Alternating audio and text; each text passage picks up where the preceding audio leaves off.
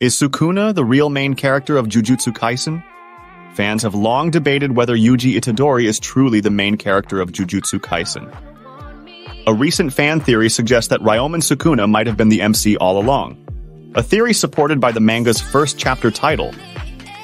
The first chapter of Jujutsu Kaisen is titled Ryomen Sukuna, a common trope in shonen manga to reference the main character in the first chapter's title.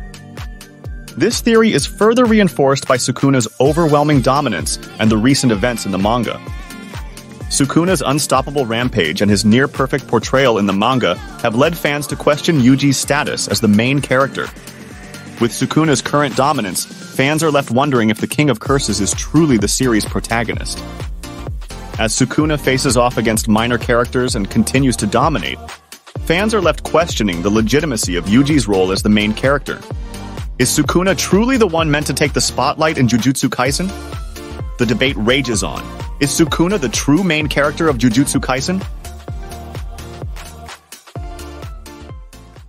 Is Sukuna the